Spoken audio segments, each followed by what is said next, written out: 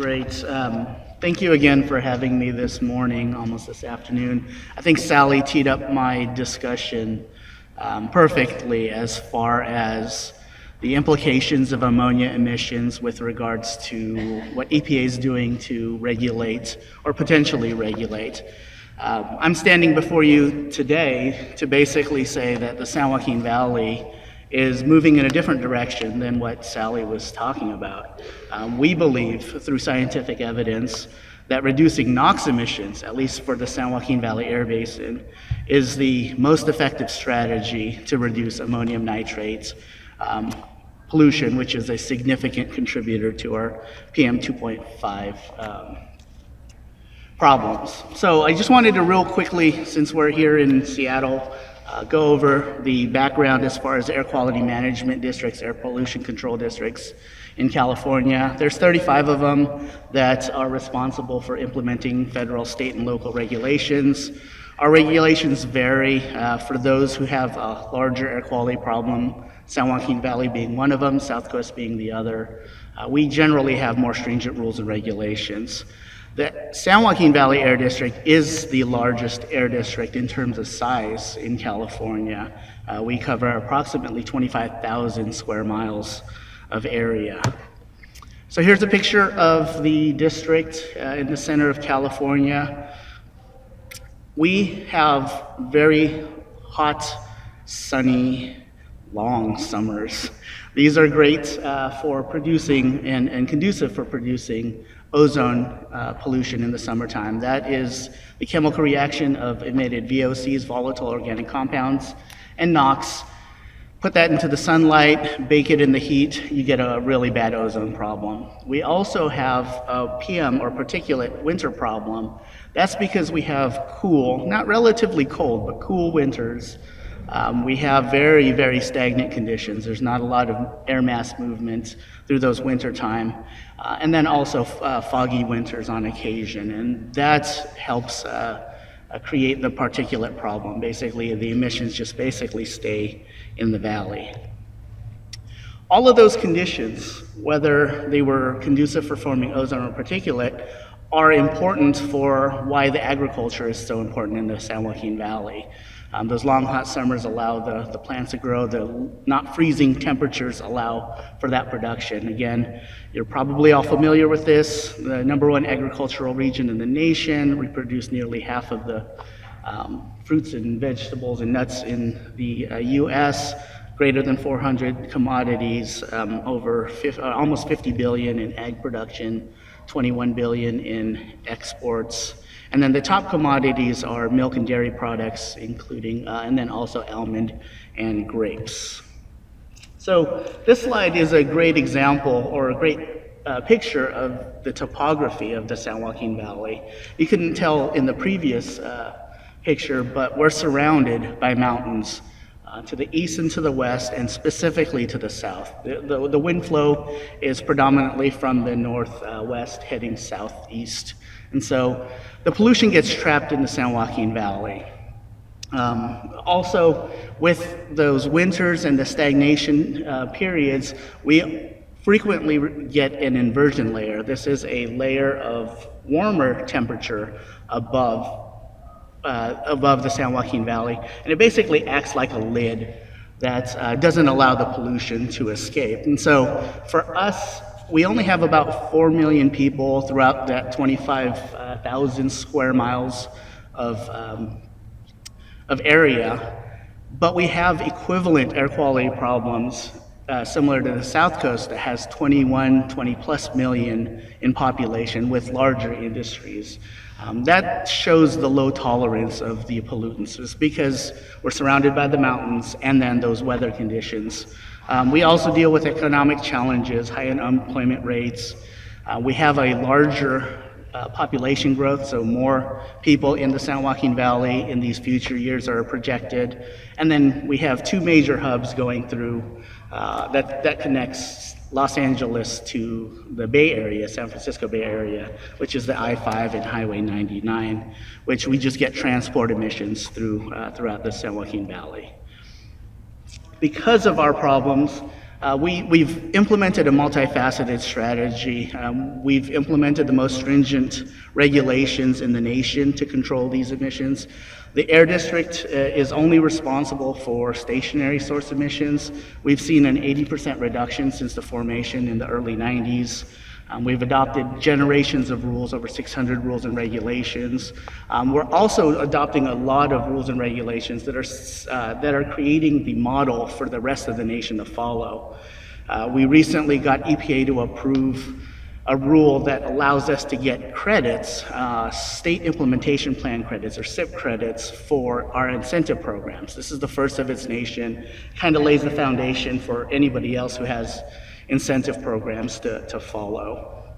Speaking of incentive programs, since we don't have the opportunity to regulate emissions from mobile sources and other pollutants, we've tried to reduce those emissions by spending money and asking volunteers or participants to replace their units. And so we've spent over $1 billion in public and private investments with reducing over 100,000 tons of emissions. And then we definitely get the public and the businesses involved through participating in reducing air pollution. So this kind of shows the chart as far as the design value. So Sally was talking about PM fine, which is PM2.5. You can see in the far left, we've seen a reduction in PM2.5 emissions. It kind of peaks in the middle, circled in the red. Sorry for the eye test, you can't really read that. But we saw wildfires in the San Joaquin Valley, or in California in the 2008 region. And so it affected PM2.5 emissions. This is for annual PM2.5 trends. You see two lines on there. That's the 1997 standard of 15 micrograms per cubic meter, and then the 12 microgram standard that was adopted in 2012. You can see how far away we're still from attaining those standards. We're, as JP was mentioning, we're serious non-attainment for the PM2.5 standards, including the oldest 1997 standard. So here's for the this is for the 24-hour standard. So the National Ambient Air Quality Standards for PM fine is two different standards. Here's the 24-hour standard. We're just about into attainment with the 65 microgram. That was the 97 standard. We're nowhere near the 35 microgram standard that EPA adopted in 2012. We're trying to create attainment plans to get there, but again, a long path ahead of us in order to get down to those federal, quote-unquote, clean air attainment levels. As I was stating, we've reduced NOx emissions quite significantly. This is just a snapshot starting in 2005. It actually even goes higher if you go back into the early 90s.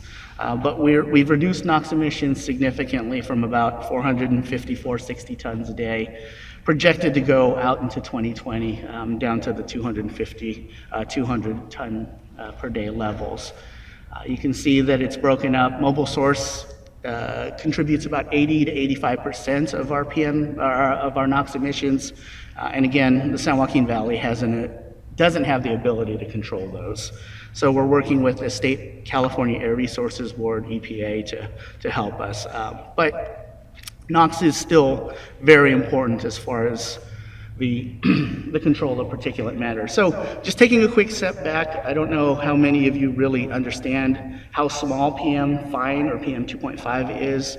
A strand of your hair, if you look at it, is about 60, 70 microns in diameter. You can place 20 PM2.5 particles across that strand of human hair. So we're really talking about very, very minute, very fine particulate that can get embedded into the lungs, which causes a lot of health issues. So PM2.5 is formed in a number of different ways.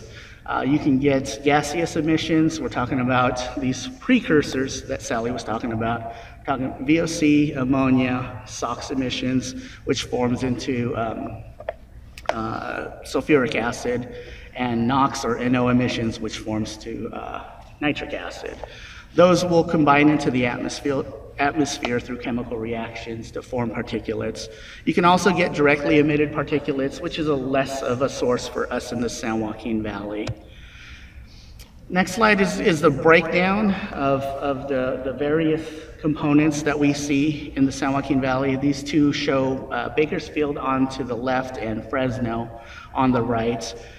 In the red, which comprises a large portion of the particulate components or composition, is ammonium nitrate, about 65% in the Bakersfield area. And then in Fresno, it's a little bit less, not as agriculturally surrounded. It's only about 54%. But you can see that there is a large contribution of ammonium nitrate in the total PM concentrations. And this is just another method. That was the absolute. This is the relative measurements as far as ammonium nitrate, contributing about 32 micrograms of the PM2.5 concentrations in Bakersfield, where you can see the carbon being less. And then in Fresno, it's a less contribution as far as the total PM2.5 concentrations.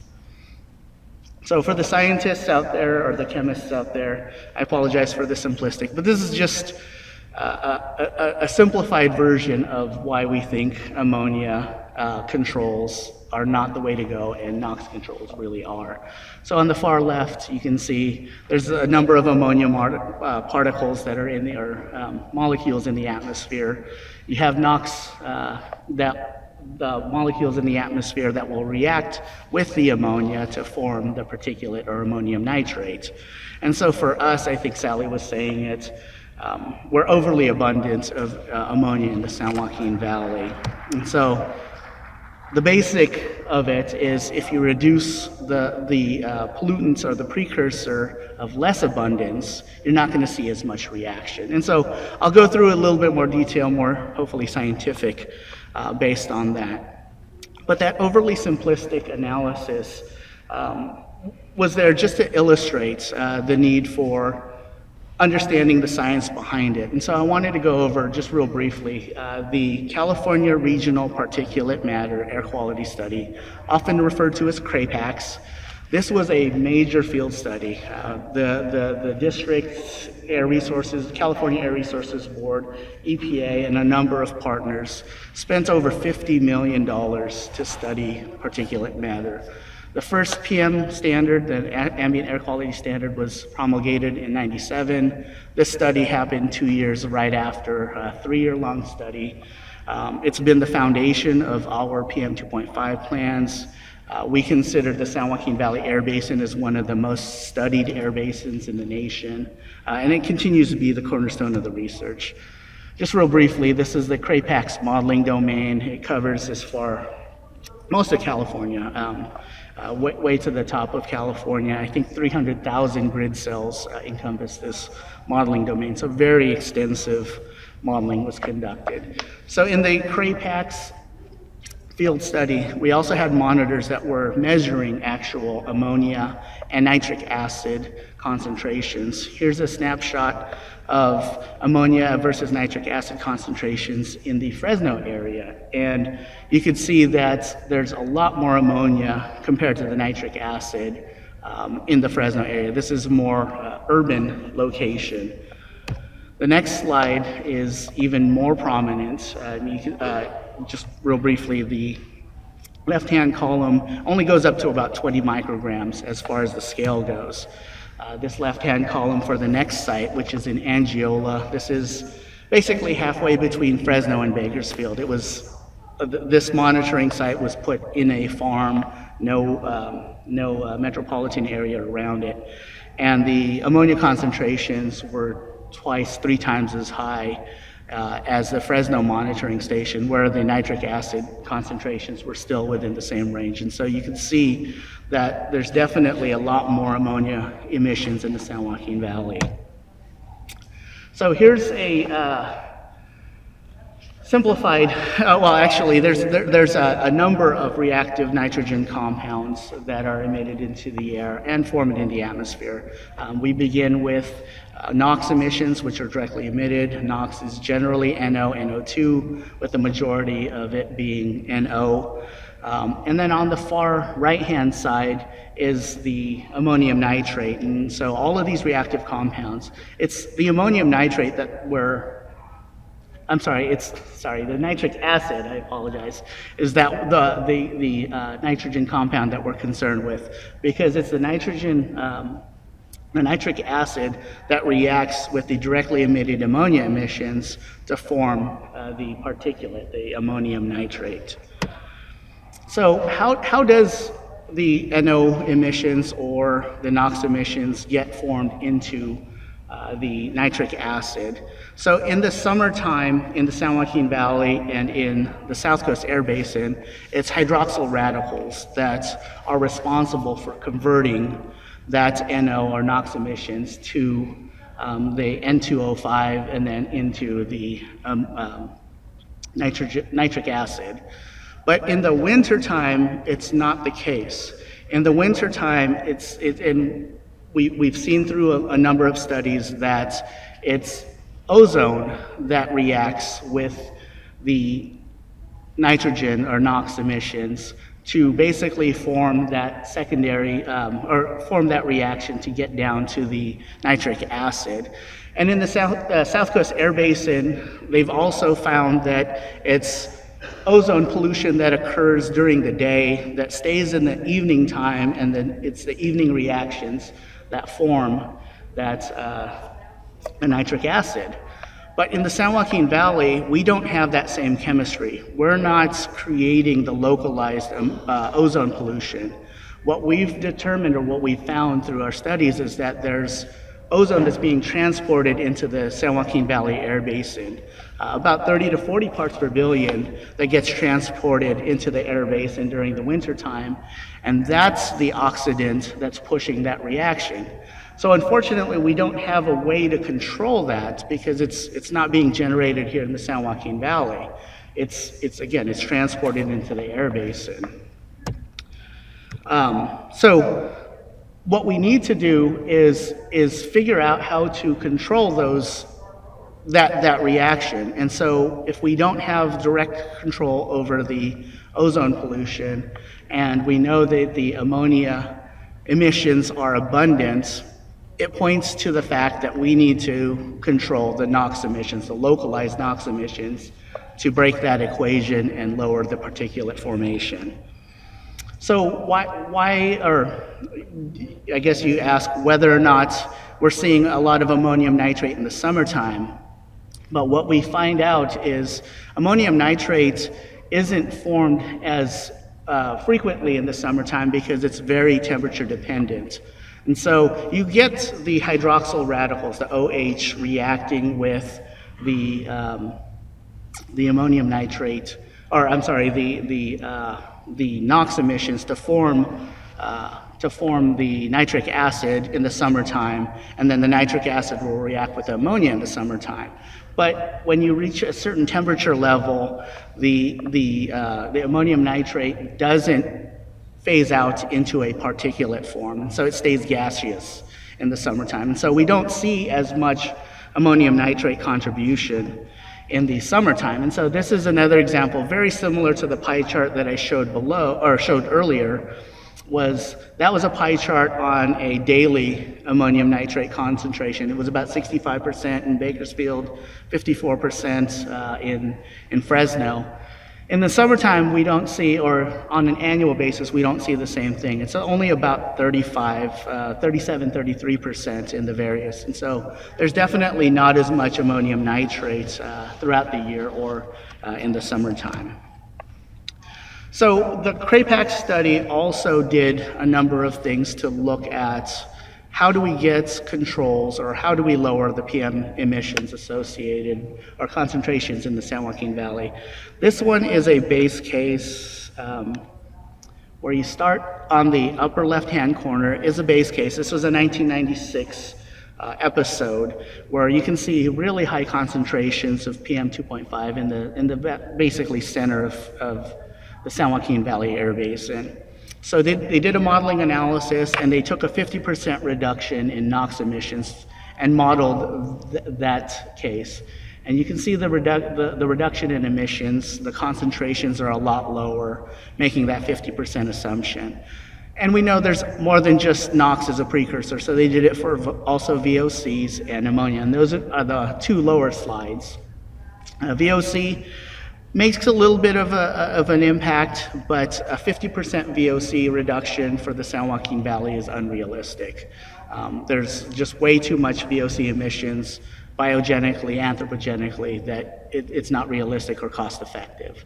And then similarly, you can look at the ammonia reduction modeling analysis. It's still pretty red in the center of the chart.